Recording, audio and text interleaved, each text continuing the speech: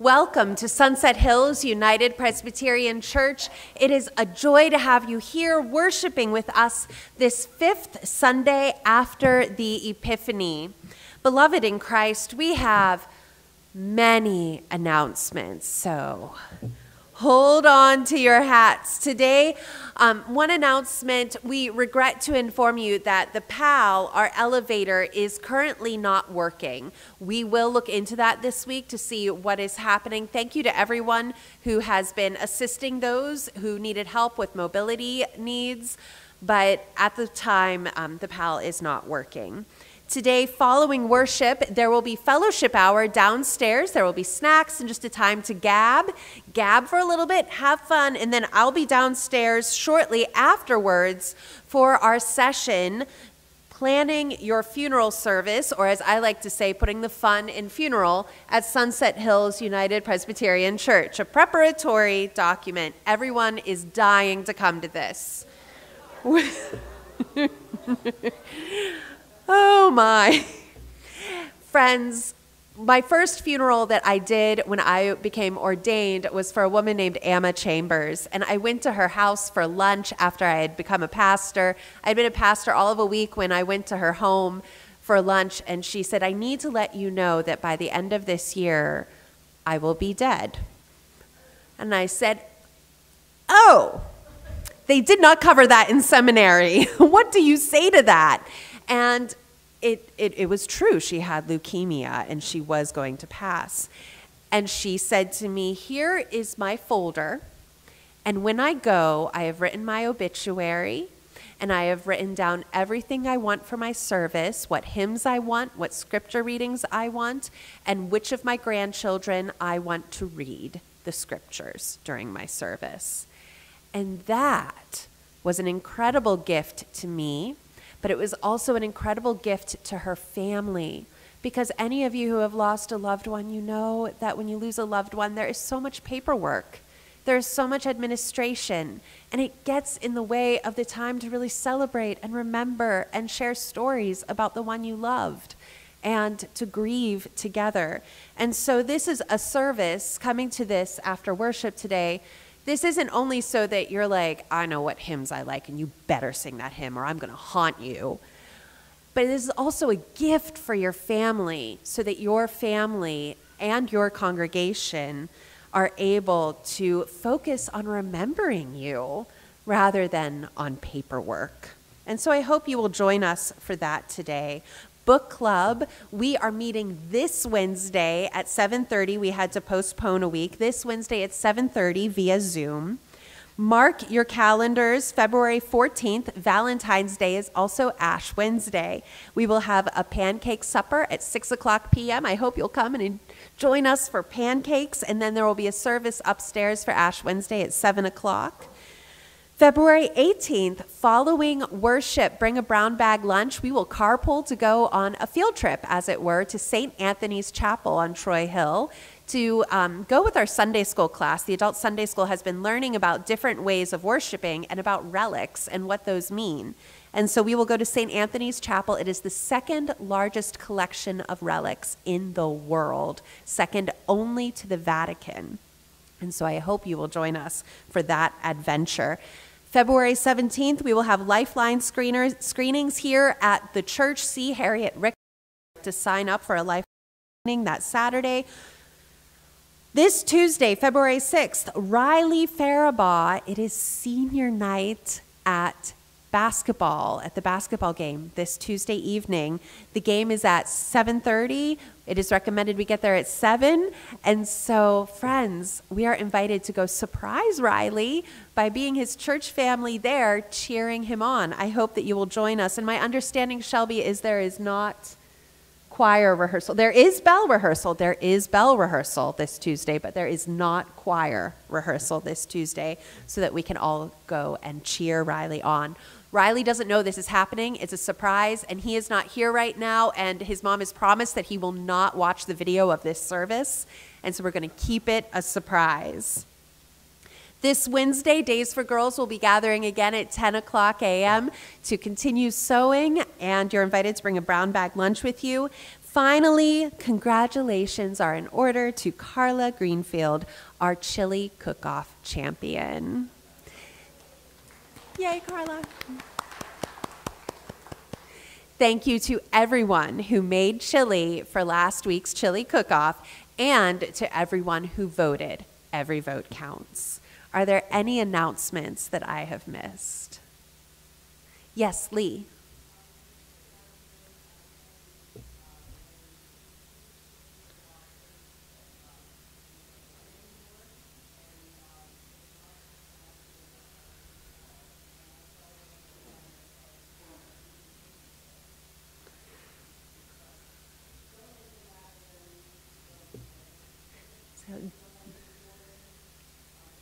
Donate your Christmas cookie tins. Lee Seepitz is going to sell them during next year's cookie sale. Wonderful. Friends, let us focus on this beautiful sunny day on why we are here, to glorify our God in Christ with the lighting of the Christ candle.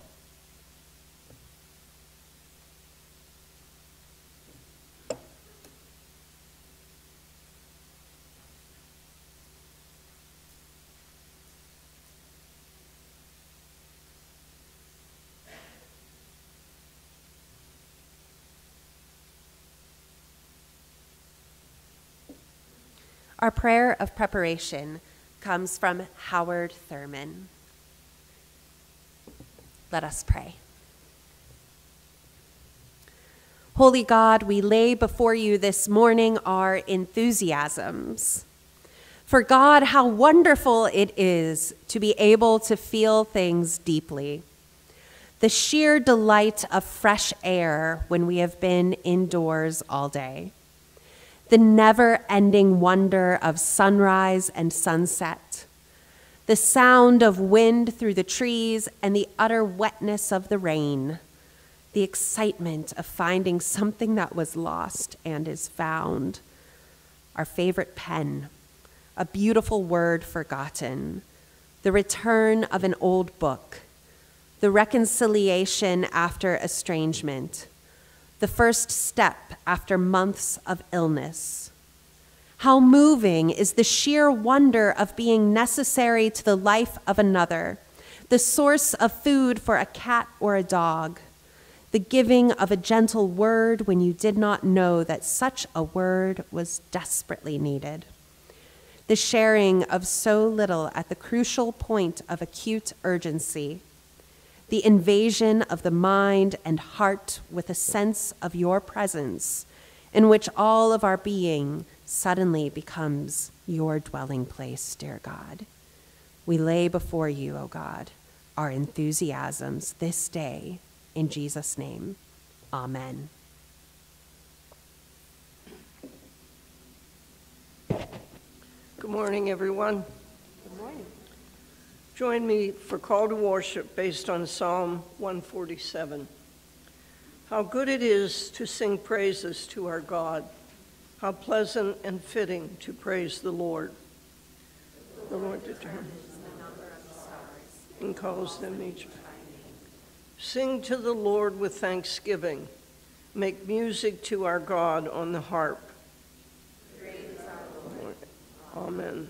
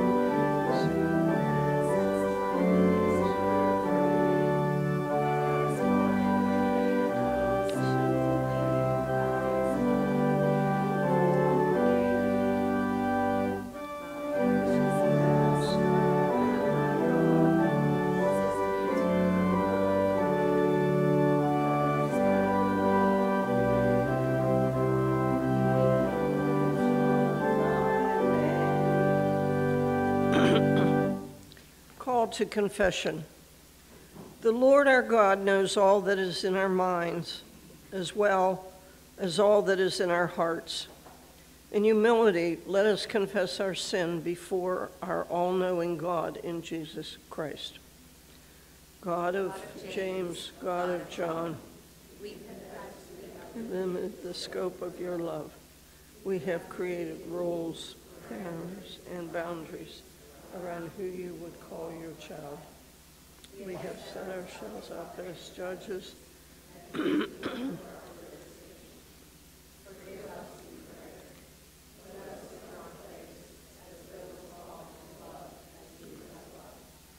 to serve you as you have served. We ask this in Jesus' name.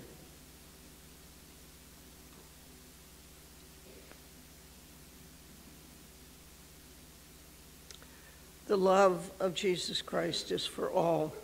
This love encompasses us as well, inviting us into Christ's kingdom of mercy. In our Savior we are forgiven. Thanks be to God. Amen.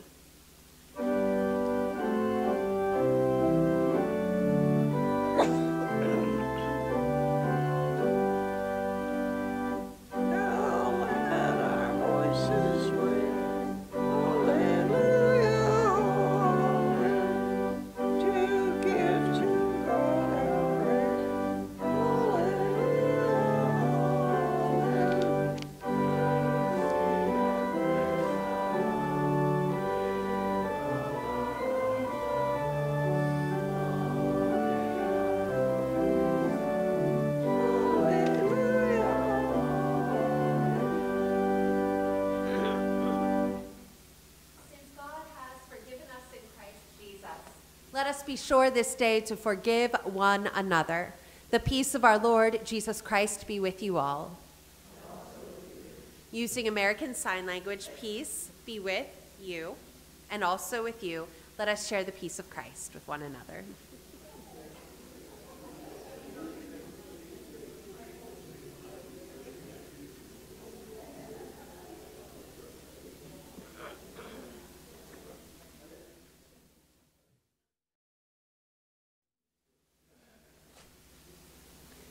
And now, as we sing Jesus Loves Me, would the children come forward for the time with the children?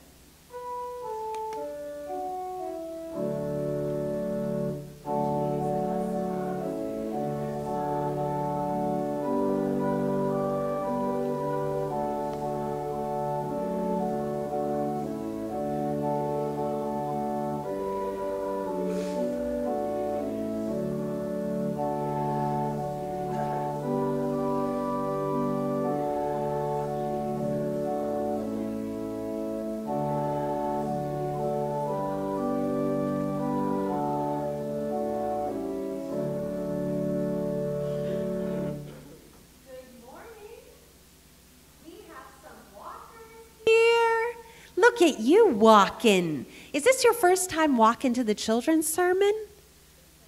Last week was the first time, and you are getting stronger. Look at you. And a great elephant skirt. I have a story for us today called God Hears Me. And on the back, it says, everyone is a theologian, even your little one. You are theologians. That means that you have thoughts and beliefs about God. And today we are talking about the ways God hears us when we pray, when we talk to God. When I am sad, or if fear starts to spread, I fold up my hands and I bow my head. When I am happy and thankful and bright, I raise up my voice and my hands to the light. Look at you, you're raising your hands. You want to raise your hands? Maybe. Like Tevya. Da da da da da da. With a big smile and even through tears, I talk to my God and I know that God hears. God is my heavenly Father who cares. I know that God listens to all of my prayers. Do you put your hands together when you pray? I do too, just like that. When I have wishes and questions won't leave, I open my hands up to God to receive. When I am thinking of family and friends, I pray for each one. Both my hands I extend. Do you ever put your hands out to pray? Sometimes I do that. Do you ever eat fish like that? Maybe salmon, but does it still have its head and its tail on? No, me neither. But I sometimes eat bread like that or carrots like that. With a big smile or even through tears, I talk to my God, and I know that he hears. God is my heavenly Father who cares. I know that he listens to all of my prayers. I pray in the morning. I pray when I eat. I pray before bed every day on repeat. I pray by myself or between mom and dad. At church, we love praying through songs that are glad. I pray with a whisper. I pray with a yell. I kneel, stand, or sit. Each one works just as well. I pray at day's end, and when each new day starts, the clock doesn't matter, just my humble heart. Which instrument do you think is more fun to pray with? The piano? That is a good one. God's Son, our King Jesus, taught us how to pray. Our Father in heaven, we need you today. He's one with the Father and able to save, and that's why I always pray in Jesus' name. So how do we know that God hears when we call? Because we pray through Jesus, and Jesus prays for us all. So with a big smile or even through tears, I talk to my God and I know that he hears. Do you think you can get it? Me. God hears you, David. And God hears you. Do you see yourself in there? Do you see the baby in the mirror? Yeah, there she is. Oh, thank you so much for sharing this story with me today. And I hope you always remember that God hears you. And now we're going to learn more about Jesus with Miss Taylor. She's here, yep, for Children's Church for kiddos all the way up through 2nd grade. And of course, you're also welcome to stay with us if you like. Children are always welcome. But up through 2nd grade, if your grown-ups are okay with it, you can go with Miss Taylor and Mrs. Heim.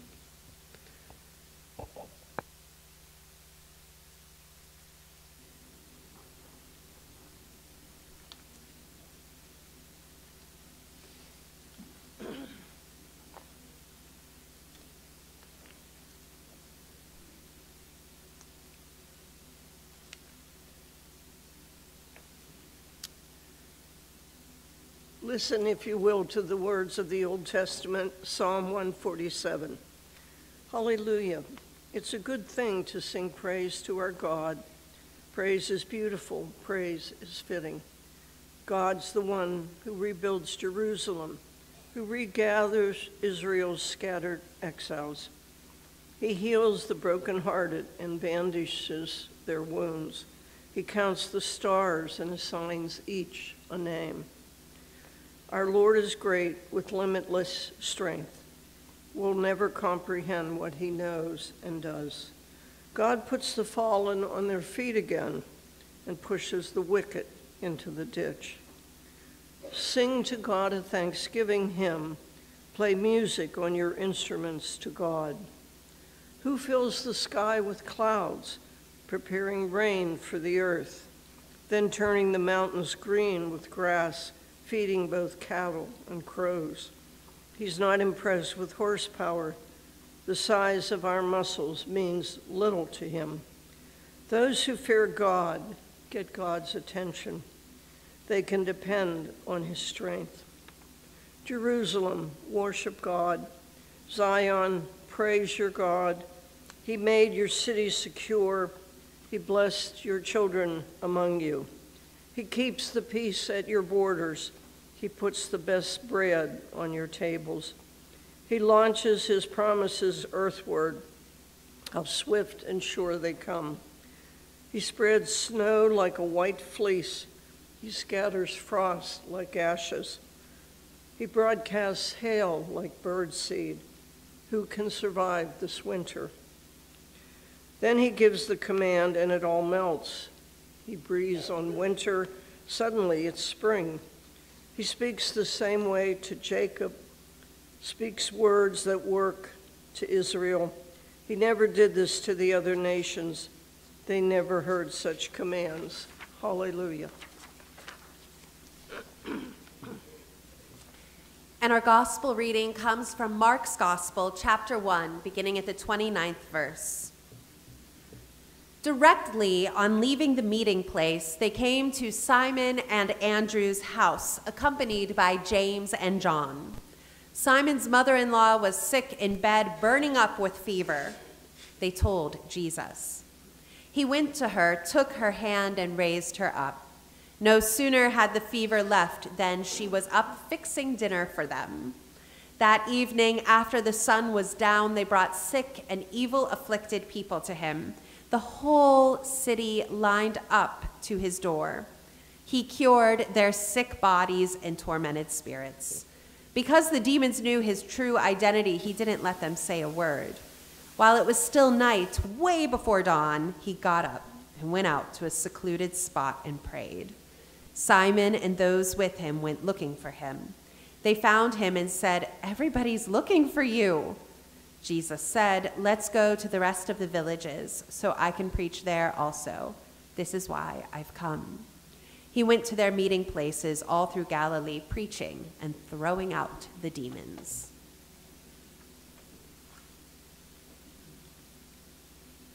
Our New Testament reading is from Corinthians 1, chapter 9, verse 15 to 18. Still, I want it made clear that I've never gotten anything out of this for myself, and that I'm not writing now to get something. I'd rather die than give anyone ammunition to discredit me or question my motives. If I proclaim the message, it's not to get something out of it for myself. I'm compelled to do it, and doomed if I don't. If this was my own idea of just another way to make a living, I'd expect some pay. But since it's not my ideal, but something solemnly entrusted to me, why would I expect to get paid? So am I getting anything out of it? Yes, as a matter of fact, the pleasure of proclaiming the message at no cost to you. You don't even have to pay my expenses. The word of the Lord. Let us pray. Gracious and loving God, may the words of my mouth and the meditations of our hearts be acceptable in your sight this day and indeed every day, our rock and our redeemer. Amen. Taking our kids outside to love God in nature is just about the most Jesus-y thing we can do, Anne Lamott writes. She says that Jesus was nearly always outside with his disciples or alone with the stars. To take kids to a beach is to bring them to an altar, a big one, surrounded by the blue-gray ocean billowing outward like a skirt, flecked with sunlight like foil or diamonds. I love Anne Lamott because Anne Lamott is usually right. She is so right. Jesus, he feels the earth beneath his feet every day of his life. I think of the Carole King song, "I feel the earth move under my feet." I bet Jesus could feel what was happening with the earth as his feet walked on the earth every day of his life. Never concrete, never concrete. Jesus, our Savior, he knows the weather every day of his life. And he knows the weather not because Al Roker told him anything, not because he looked outside and thought, "I need my cloak," and made the mad dash from his house to his car. No, Jesus knew the weather because he was in the weather. Jesus, he is a Robert Frost of his day in his capability to walk in the woods on a snowy evening, which, friends, it does snow in the Holy Land. We forget how intertwined first century life, that is Jesus's life, is with nature, thus forgetting how much Jesus would have assumed that our lives, his followers' lives, would be intertwined with nature. I think we forget about the role of nature in Jesus's life because as I read commentaries this week, which I love to read Bible commentaries, it's part of why I'm a pastor. As I was reading these Bible commentaries, most of them highlighted that Jesus goes off alone to pray. We saw that in Mark. Jesus went off by himself long before the dawn to pray. And the commentators all said something along the same lines. They said, there is danger in Jesus going alone in the dark to pray.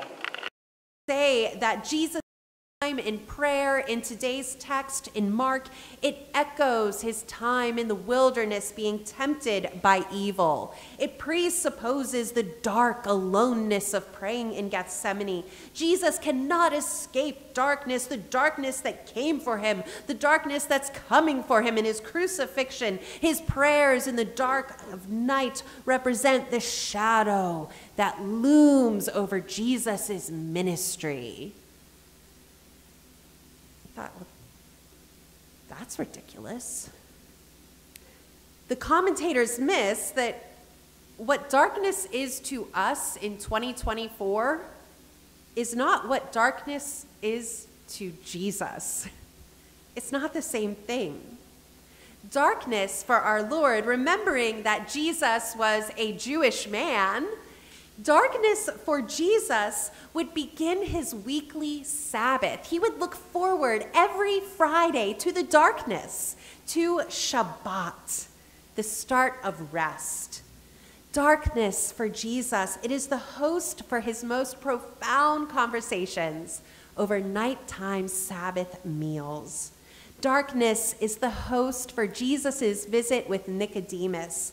Darkness is the context of Mary Magdalene going about her greatest act of service, running to the tomb to care for Jesus' body. The darkness of Mary, the mother of Jesus, the darkness of her womb is where Jesus' body is formed in the first place, where the incarnation first starts happening. Imagining little baby Jesus in the womb getting his toenails and his fingernails within that darkness. Darkness is what the tomb was like. The tomb after Jesus died and rose to new life. It was in darkness that Jesus rose from the dead. Darkness is not bad or evil or problematic. It isn't a symbol of Christ's earthly misery. Darkness is a part of God's natural world. In Genesis, God creates the light and the darkness and calls them both good. Darkness is like a cocoon. It's a space that recreates, that restores, that renews life. It's a place where we can turn into goop, because butterflies, before they become butterflies, they turn into goop in the cocoon and then are restored. Recreation, restoration, renewal in the darkness is what Jesus seeks today. Everyone wants something from this man. There's 1 million people on this planet, I'm guessing. I don't know how many people were on this planet in the first century. But there are 1 million people on this planet when Jesus is walking on it. And every one of those people who find out who he is and what he can do for them, they want his touch. It's like that scene from Jesus Christ Superstar. If you have seen Jesus Christ Superstar, there is this scene where the crowds are suffocating Jesus. They sing to him, heal my eyes, I can hardly see. See my feet, I can hardly walk. I believe you can make me well. See my tongue, I can hardly talk. See my skin, I'm a mass of blood. Change my life, oh, I know you can. See my purse, I'm a poor, poor man. Will you touch, will you mend me, Christ? Won't you touch, won't you heal me, Christ? Won't you kiss, won't you cure me, Christ? And Jesus, in his incarnation, he is only one man. He is only one person. He will never, ever, ever in his earthly days heal every person, cure every human, make well every soul who wants it of him. He cries out in the musical, there's too many of you. Jesus knows he will never do all that this world wants him to do. The good things, the worthwhile things, the lovely things that this world wants him to do in his 3-year earthly ministry. So what does Jesus do? Does Jesus work late into the night, burn that midnight oil, go door to door until at least everyone in this neighborhood has had the healing that they need?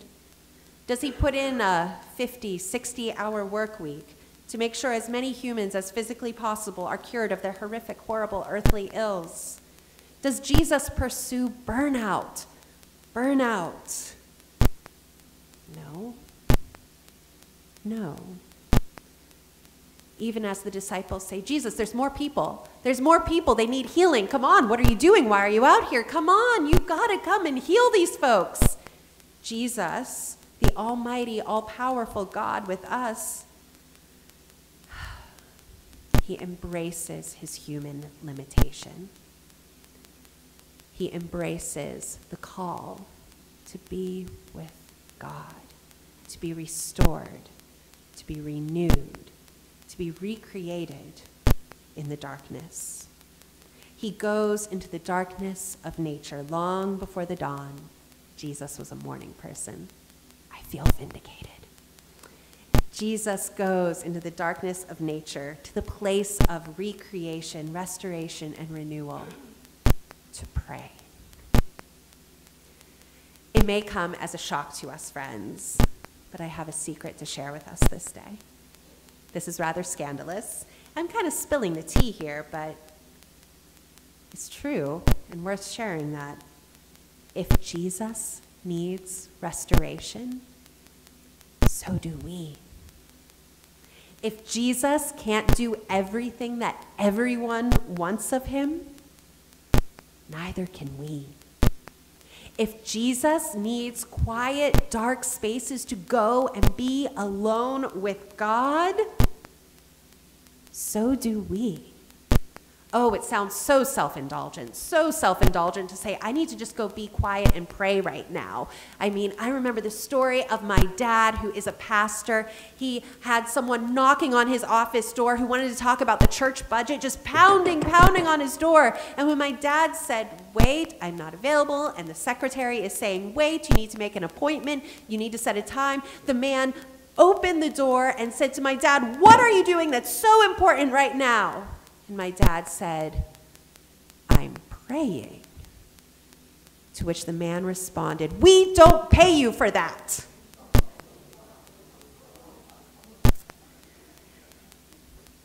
That was an interesting dinner that night in my household. We don't see it as something that we need to do. It's an indulgence, for goodness sake. There's demands on us, on our time, on what we need to do to go and be in the quiet, dark places with God. Well, who has the time for that? Well, friends, Jesus did. And if we don't believe the testimony of the literal life of Jesus Christ, your Lord and your Savior, the almighty maker of the universe, the one who put the breath into your very lungs and knows about the hangnail you had this week, well, then perhaps you'll believe one of the signers of the Declaration of Independence. Random, right? Dr. Benjamin Rush. Dr. Rush, a Quaker and one of the founders of the mental health movement in our nation, he declared, quote, digging in soil has a curative effect on mental illness. The Quaker Friends Hospital here in Pennsylvania, founded in the 1870s to use greenhouses as part of its mental health treatment, saw that people did better when they were interacting with nature. During World War II, psychiatry pioneer Carl Menninger, he led a horticultural therapy movement in the Veteran Administration hospital system.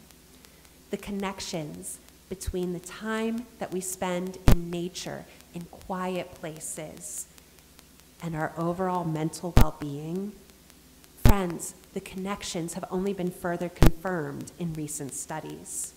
Research recently reveals that Michigan prison inmates whose cells face the prison courtyard, they have 24% more illnesses than those whose prison cells face farmland. A study from the New York State College of Human Ecology finds that children with more nature near their home have lower ratings of behavioral conduct disorders, anxiety, and depression than peers with less nature near their home. Children with more nature near their homes also rate themselves higher than their corresponding peers on a global measure of self-worth. Now, if I'm not mistaken, most of you here in this sanctuary, once upon a time, you were children. Most of you were once children. Think about that creek. Think about the woods.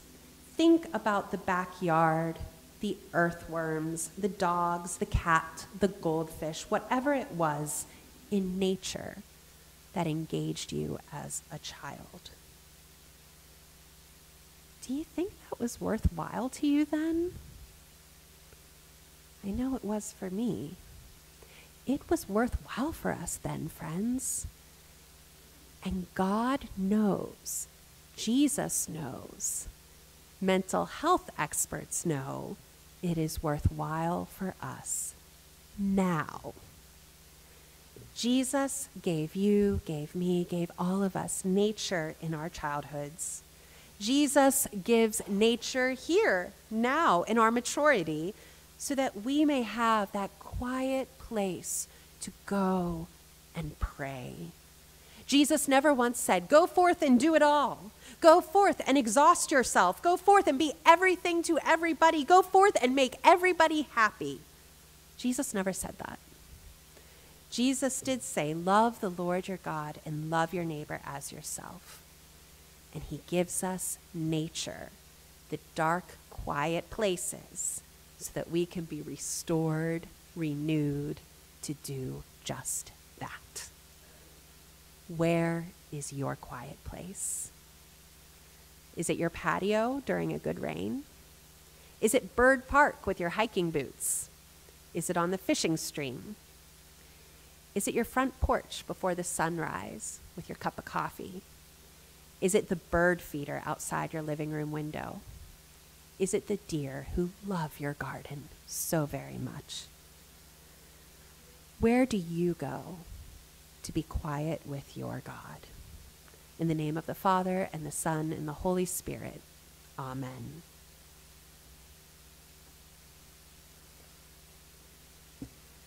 Our hymn of response is hymn number 520. Here, O Lord, we see you face to face, verses 1 through 4.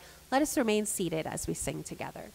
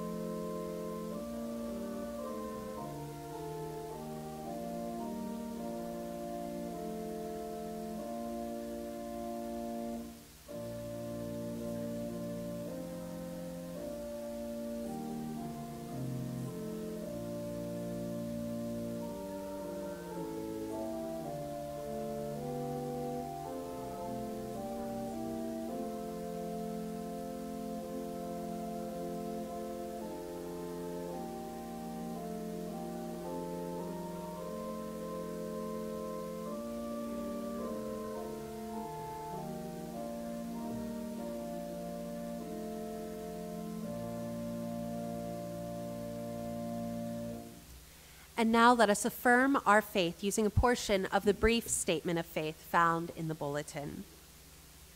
We trust in Jesus Christ, fully human, fully God. Jesus proclaimed the reign of God, preaching good news to the poor and release to the captives, teaching by word and deed and blessing the children, healing the sick and binding up the brokenhearted, eating with outcasts, forgiving sinners, and calling all to repent and believe the gospel. Unjustly condemned for blasphemy and sedition, Jesus was crucified, suffering the depths of human pain and giving his life for the sins of the world. God raised this Jesus from the dead, vindicating his sinless life, breaking the power of sin and evil, delivering us from death to life eternal. Amen. We have those joys and concerns that we lift up this day. We pray for Riley Faribaugh, who is under the weather today, but there is a joy that, now if I get this right, Dottie, he was Athlete of the Week last week? Scholar Athlete of the Week last week.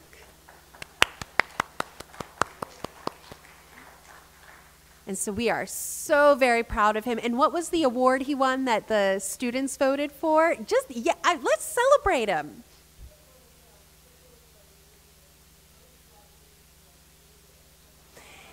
He's most likely to brighten your day. And I think any of you who know Riley know that that is a most accurate award descriptive for him. That's just wonderful. Other prayers that we lift up this day, Carl Mueller has been moved into Genesis Care, which is on Green Tree Road. I had the location incorrect before. It's on Green Tree Road near Marshall's over there. And he is doing really well. They took the feeding tube out, and he was able to chat with Francine and with Harriet. And so praise be to God. That is really good news. We continue to pray for Carl's recovery. We continue to pray for John Ellis, and I'm going to come around with the microphone, Pat, so you be ready for me, as he continues to recover as well. And I would ask for prayers for my dear friend, Reverend Elizabeth Wallace. As I shared with you a couple weeks ago, that her cancer has come back. It was found in her blood. She had just a few months of being cancer-free before they found that she probably was not cancer-free. It just was in her blood and too small to detect. And so now what they're doing, she will have a port put in next week, and then she will do a round of chemo, and then surgery, and then another round of chemo. And so I would ask that you keep my friend Elizabeth in your prayers. I'm going to come around with the microphone for our joys and concerns.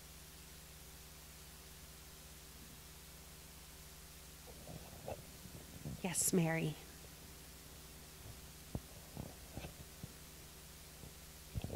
I'd like to ask for prayers for my sister-in-law Janet and her husband Mitch. Janet has her own health issues, but Mitch has been suffering from Parkinson's for a number of years and had started with some dementia, but this week he fell twice and is now hospitalized with rapidly increasing dementia problems and Parkinson's, and he also was diagnosed with COVID. So it's been a really rough week, and they are now having to investigate nursing homes for Mitch to move into. So prayers for Janet and Mitch. It's been a very difficult journey. Yes, Carla. Mike is having carpal tunnel surgery on Tuesday. We're told it's a simple procedure, but just prayers that all goes well. We're praying for you, Mike. Yes, Jenny. Prayers for Jan Paulson. She has had treatment, but she's still not able to come out and participate, and she has pain and very limited motion in her right shoulder.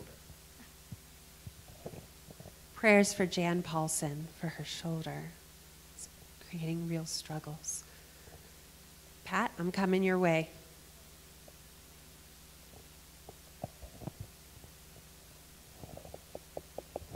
Thank you. thank you to everyone who has been so very kind, for the cards, for the messages, certainly for Pastor Laura for visiting John, certainly for those of you who thought enough of him too to come and visit and just help to brighten his day and my day. He's really doing very well. He is able to of course, use his walker to dress himself, to get around. This week we practice getting in and out of the car. Tomorrow we go to see the orthopedic doctor. Hopefully that's the good news that we get and that he will be able to come home. So really special prayers today that the news is good tomorrow. So, but thanks again for everything. Thank you, Pat. It's good to hear good news. And we'll keep praying for John and yourself.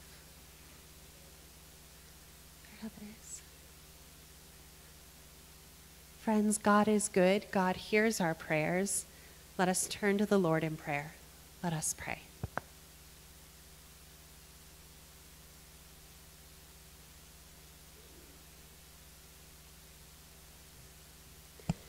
Wondrous Lord of both the sunshine and the rain, we give you thanks for gathering us together this day to glorify, honor, and worship you.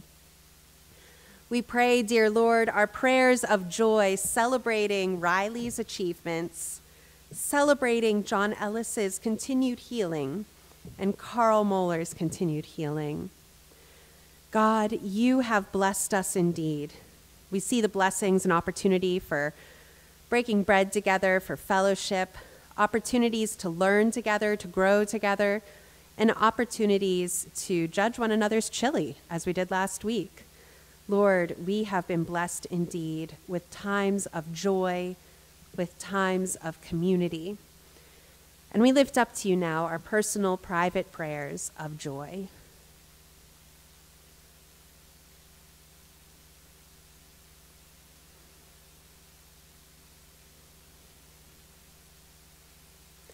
Lord, to you be the honor and the glory and the praise. We pray this day for those whom we love, praying your healing touch upon Jan Paulson, that you would watch over her, dear Lord, and that she would be able to get better. We pray for Mike Robinson's surgery this week, dear Lord, that it would be a simple procedure, and God, that all may go well. We pray this day for John Ellis's continued recovery, that tomorrow's meeting would bring about good news and good things. And God, we pray for Elizabeth Wallace, that you would give her strength and that you would give her a sense of your abiding love and presence. And Lord, we pray for your healing touch upon her. God, we pray this day for all those whom we love who are in need of your care, and we pray silently now our prayers of concern.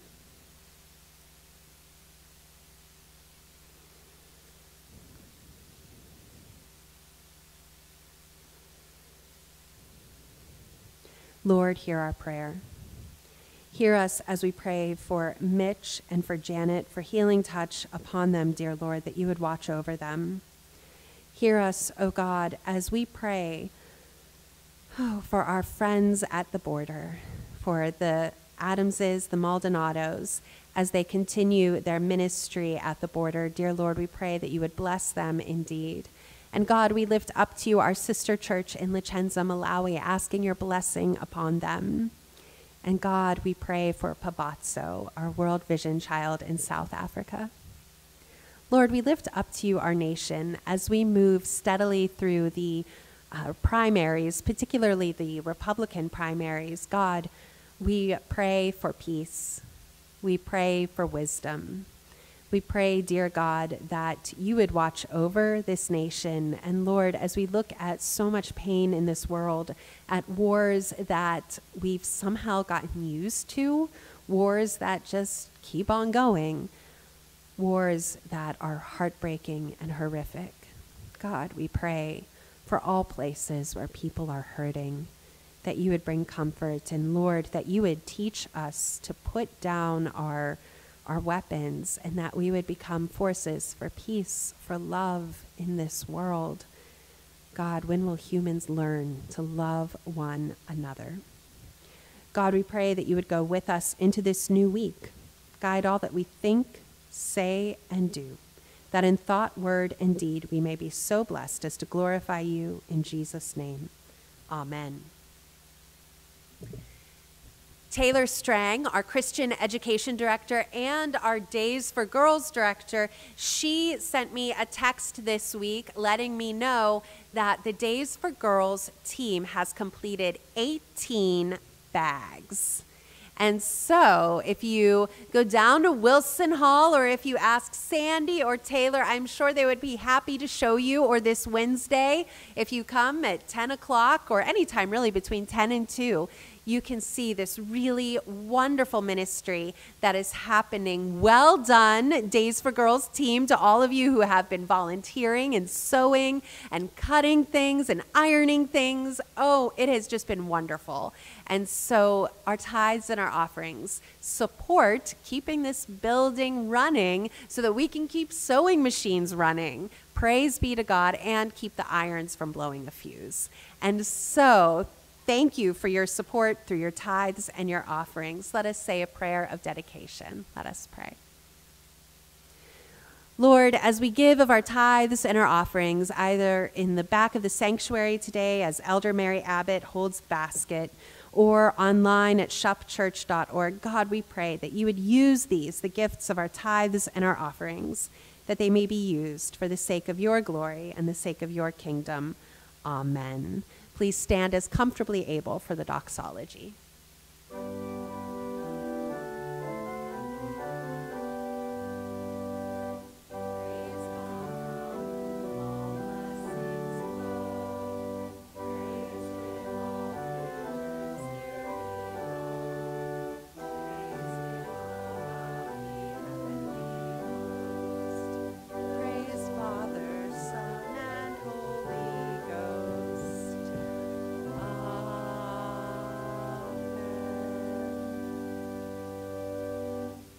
You may be seated.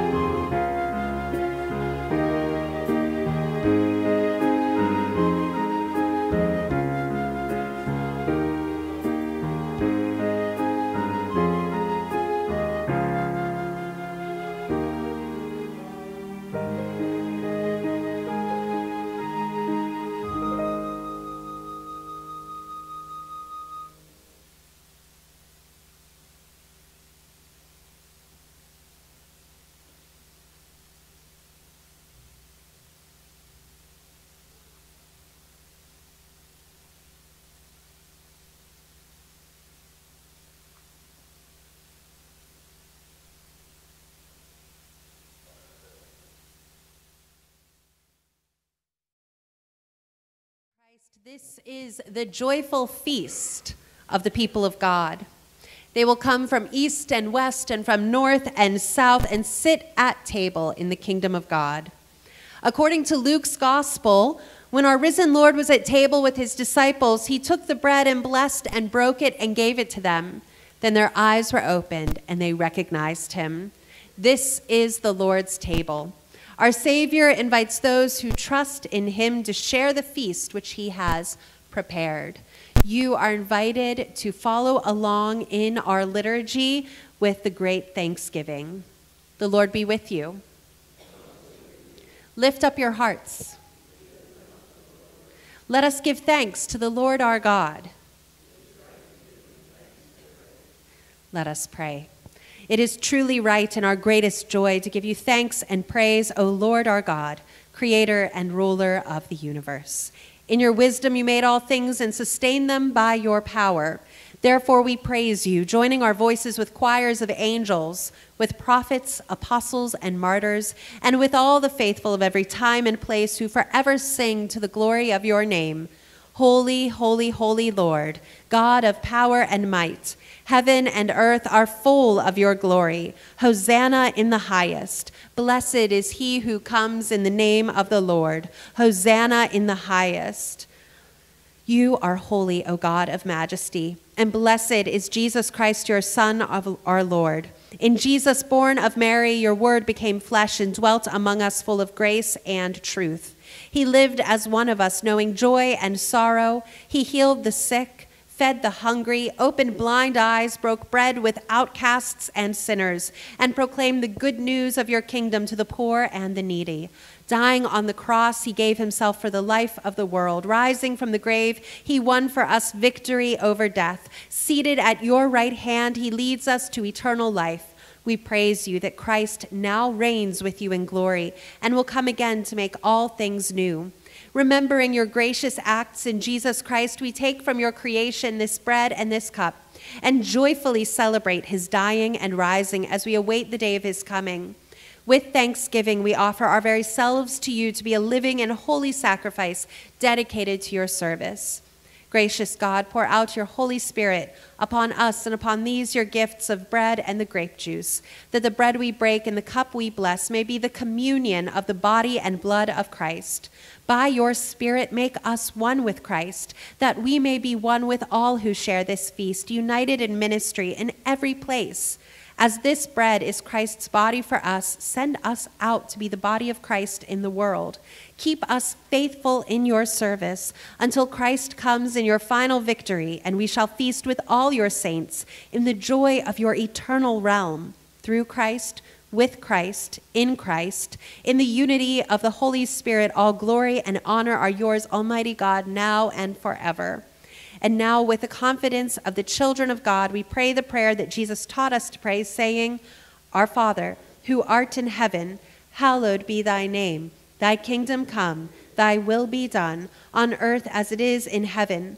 Give us this day our daily bread, and forgive us our debts, as we forgive our debtors. And lead us not into temptation, but deliver us from evil. For thine is the kingdom, and the power, and the glory forever. Amen. The elders may come forward at this time to remove the covers. The Lord Jesus, on the night of his arrest, he took bread, and after giving thanks to God, he broke it and gave it to his disciples, saying, Take, eat, this is my body given for you. Do this in remembrance of me.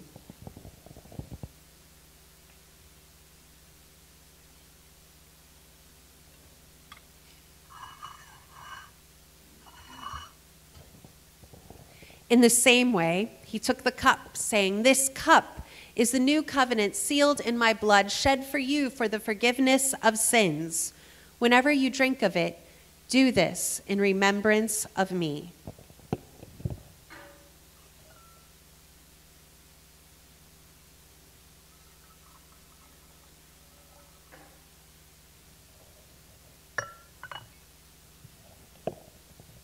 Every time you eat this bread and drink this cup, you proclaim the saving death of the risen Lord until he comes in glory. Beloved in Christ, we are partaking of communion today by coming forward. We will start with the back pews coming down the center aisle and go to the corresponding elder. You can partake of the bread. They will say the body of Christ given for you, and you may say amen or thanks be to God and partake right there. And then go to the next elder who has the cup. They will say the blood of Christ shed for you. You may say thanks be to God or amen, partake, and then go to the next elder who will have the basket. You can put the empty cup in the basket before using the side aisles to return to your pew. If you need the elders to come to you for mobility purposes, they're keeping an eye out. They've got you. Beloved in Christ, because there is one loaf, we, many as we are one body, for it is one loaf of which we all partake. When we break the bread, is it not a sharing in the body of Christ? When we give thanks over the cup, is it not a sharing in the blood of Christ? The gifts of God for the people of God. Thanks be to God. You may come forward.